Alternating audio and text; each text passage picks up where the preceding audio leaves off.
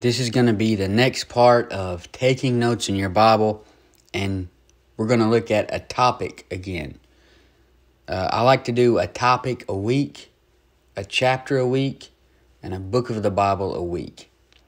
That's what I like to do. That just keeps me very refreshed and helps me to continuously learn something about the Bible if I do a new topic, a new chapter, and a new book of the Bible every week with other little studies here and there.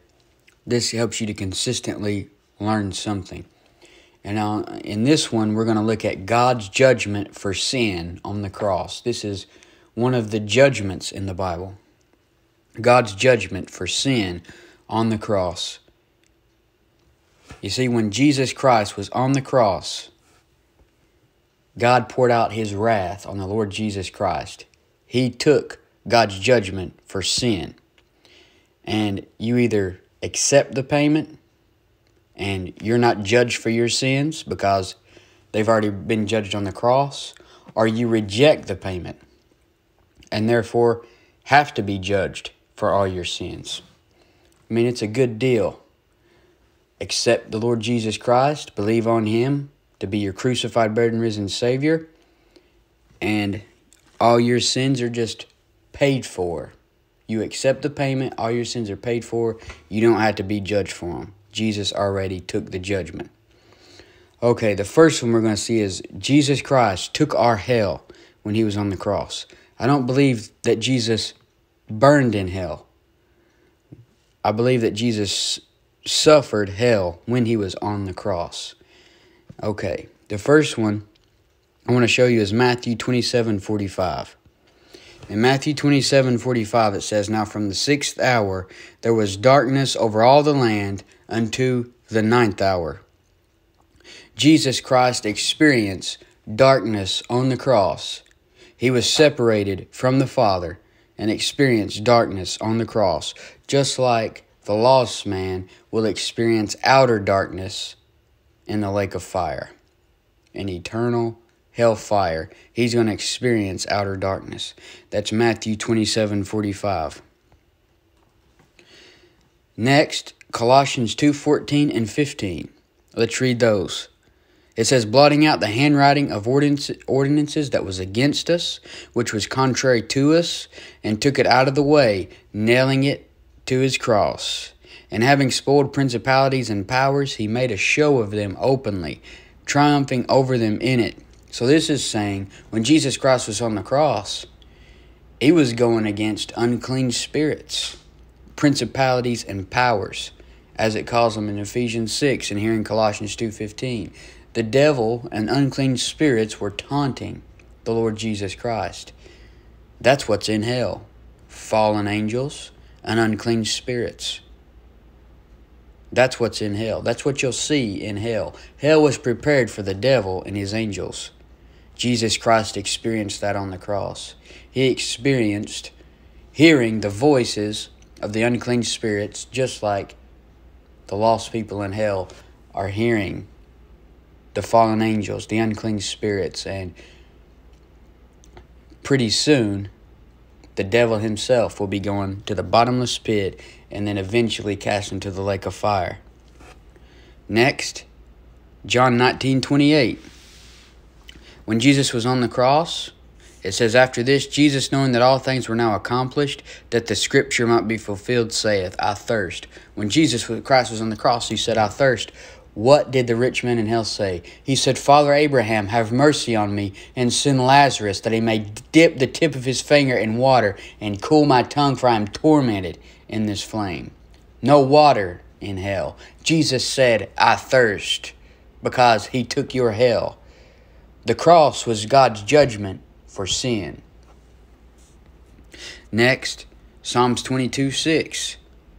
It says, "But I am a worm, and no man, a reproach of men, and despised of the people."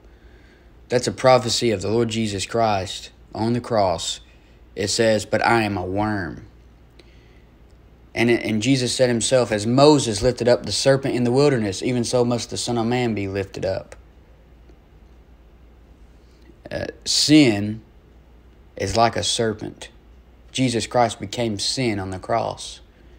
He It says, as Moses lifted up the serpent in the wilderness, even so must the Son of Man be lifted up.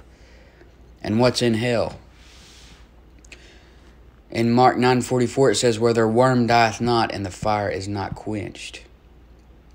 The worm dieth not in hell, which are the carcasses of the men. Their worm dieth not, as it says in Isaiah 66. It says, they shall look up on the carcasses that have transgressed against me. I'm paraphrasing here. It says, their worm shall not die, and their fire shall not be quenched. So that's what hell's going to be like. And Jesus Christ took our hell on the cross. So that's Matthew 27:45, Colossians 2:14 through 15, John 19:28, Psalms 22:6. And that's just a few. That's just a little sneak peek there. You can add more later. Jesus Christ took our hell. So if Jesus Christ took your hell, if Jesus already suffered hell for you on the cross, then why would you think that you could lose your salvation and suffer hell? Are you going to pay for the sins of your life 2 times? Jesus already suffered for them once. Are you going to suffer for them a second time? That would make your sin being punished 2 times. You don't pay for the same crime twice. You've heard of the double jeopardy stuff. You don't pay for the same thing twice. Someone asked, will a certain sin send me to hell after I'm saved?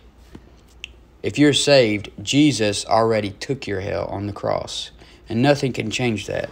Okay, Jesus took our sin. That's the next one. He took our sin. If Jesus took your sins, then why would you ever have to pay for your sin? Jesus died for sins past, present, and future. He died for sins you hadn't even committed yet. If Jesus Christ paid for your sin, then why would you have to pay for it again? The payment only needed to be made once. Hebrews 7:27. Look at Hebrews 7:27. It says, who needeth not daily as those high priests to offer up sacrifice, first for his own sins, and then for the people's. For this he did once, when he offered up himself. Jesus Christ didn't have to offer a sacrifice for his own sins because he's sinless. And then he only had to offer himself once. Just once. The payment only needed to be made once. Now, Isaiah 59:2. It says, but your iniquities have separated between you and your God, and your sins have hid his face from you, that he will not hear. See, that's the problem. Your sin is what separated you from God. Jesus Christ paid for your sins on the cross. He reconciles you back to God. You become a friend of God when you get saved. God's judgment for sin was on the cross. Will you accept the payment? And then you don't have to be judged for your sin because all the judgment is put on Jesus Christ. John 8:24, I said therefore unto you that ye shall die in your sins, for if you believe not that I am he, you shall die in your sins. That's the penalty for rejecting the payment. If you don't believe in the Lord Jesus Christ, then you will die in your sins and you'll go to hell. Now 2 Corinthians 5:21, the best verse for this. For he hath made him to be sin for us who knew no sin, that we might be made the righteousness of God in him. Jesus Christ was made sin for us, and he knew no sin. All right, now, Isaiah 53. Probably the greatest chapter on Jesus dying on the cross in the Old Testament. Now, Isaiah 53:4. Surely he hath borne our griefs. Borne like carried. He bare our griefs, and carried our sorrows. Yet we did esteem him stricken, smitten of God, and afflicted. But he was wounded for our transgressions. He was bruised for our iniquities. You see how God's judgment for sin is on the cross. The chastisement of our peace was upon him, and with his stripes we are healed. All we like sheep have gone astray. We have turned everyone to his own way, and the Lord hath laid on him the iniquity of us all. God took every single thing sinful that you ever did and dumped it on top of Jesus Christ when he was on the cross. He became sin for us who knew no sin. He did that for you. He paid the payment for sin. The wages of sin is death. Jesus Christ died on the cross for you. He was oppressed and he was afflicted, yet he opened not his mouth. He is brought as a lamb to the slaughter, and as a sheep before his shearers is dumb, so he openeth not his mouth. He was taken from prison and from judgment. And who shall declare his generation? For he was cut off out of the land of the living. For the transgression of my people was he stricken. He was stricken for their transgression. And he made his grave with the wicked, and with the rich in his death, because he had done no violence, neither was any deceit in his mouth. Yet it pleased the Lord to bruise him. That's why Jesus Christ died on the cross, to appease the wrath of God. He hath put him to grief, when thou shalt make his soul an offering for sin. He shall see his seed, and shall prolong his days, and the pleasure of the Lord shall prosper in his hand. He shall see of the travail of his soul, and shall be satisfied. By his knowledge shall my righteous servant justify many, for he shall bear their iniquities. He took all your sin. He took all the sin of everybody in the world, even the ones who are going to reject the payment. The only difference between you and a lost person is you accepted the payment that Jesus Christ paid on the cross, and they rejected the payment. Therefore will I divide him a portion with the great, and he shall divide the spoil with the strong, because he hath poured out his soul unto death, and he was numbered with the transgressors, and he bare the sin of many, and made intercession for the transgressors. Plainly showing you, God's judgment for sin was on the cross. All your sin was put on Jesus on the cross. So if you will believe on him to be your crucified, buried, and risen Savior, you don't have to pay for your sin. Jesus already paid for it. Jesus took your sin. He took your hell.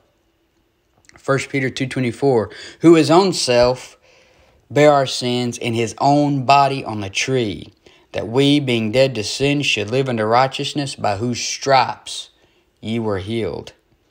1 John 2:2, and he is the propitiation for our sins, and not for ours only, but also for the sins of the whole world. So you see how Jesus Christ took your sin. So he took your hell, he took your sin, and he took God's wrath. That's the next thing. Jesus took our wrath, so we no longer have the wrath of God on us.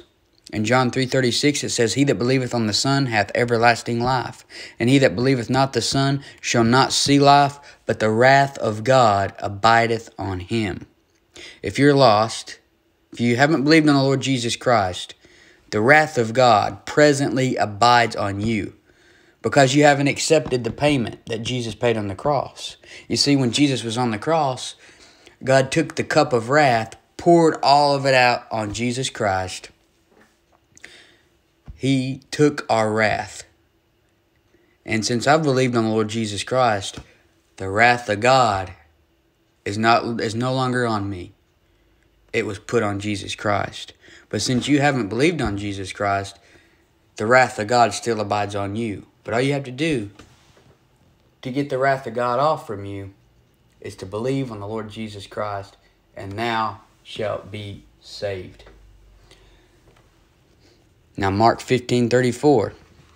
And at the 9th hour Jesus cried with a loud voice, saying, Eloi, Eloi, lama sabachthani, which is being interpreted, my God, why hast thou forsaken me? So, when Jesus Christ was on the cross, he was separated from the Father. That's why he said, why hast thou forsaken me? And that's what the lost man will say in hell. God has forsaken him. And you don't want to end up in that position. So believe on the Lord Jesus Christ, and thou shalt be saved. 1 Thessalonians 1:10 says, and to wait for his Son from heaven, whom he raised from the dead, even Jesus, which delivered us from the wrath to come. Jesus Christ delivered you from the wrath to come. He took the wrath of God on sin. 1 Thessalonians 5:9 and 10, for God hath not appointed us to wrath, but to obtain salvation by our Lord Jesus Christ, who died for us, that whether we wake or sleep, we shall live together with him. So Jesus Christ took our hell, he took our sin, and he took God's wrath. And why is it that Jesus was the perfect person to do these things? And that's because Jesus is the sinless Savior. Jesus himself said in John 8:46, "Which of you convinceth me of sin?" In Matthew 27:4, it says, Judas said, "I have sinned and that I have betrayed the innocent blood." So Judas, the wickedest man, probably one of the wickedest men of all time, said that Jesus had innocent blood. He betrayed the innocent blood, and it was God's blood, Acts 20:28. Matthew 27:24, Pilate. When Pilate saw that he could prevail nothing, but rather a tumult was made, he took water and washed his hands before the multitude, saying, "I am innocent of the blood of this just person. See ye to it." Pilate himself said Jesus was a just person. 2 Corinthians 5:21, "For he hath made him to be sin for us who knew no sin, that we might be made the righteousness of God in him." Jesus knew no sin. Jesus, the sinless Savior, is the only person who could take your hell, take your sin, and take God's wrath, because he is God manifested in the flesh. It's impossible for God to lie. It's impossible for God to sin. 1 Peter 2:22 says he did no sin, neither was guile found in his mouth. He knew no sin, he did no sin. Hebrews 4:15 says, "For we have not an high priest which cannot be touched with the feeling of our infirmities, but was in all points tempted like as we are, yet without sin." Jesus Christ knew no sin, did no sin, was without sin. Hebrews 7:27, "Who needeth not daily, as those high priests, to offer up sacrifice first for his own sins, and then for the people's. For this he did once when he offered up himself." He didn't have to offer a sacrifice first for his own sins because he did no sin. So Jesus took your hell, he took your sin, he took God's wrath, and he was able to do these things because Jesus is the sinless Savior. And this is God's judgment for sin on the cross. Believe on the Lord Jesus Christ.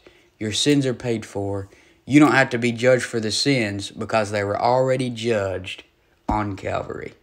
If you're going to reject the payment, then your sins won't be judged like a saved person's. You're going to pay for your sins. You're going to be judged for your sins.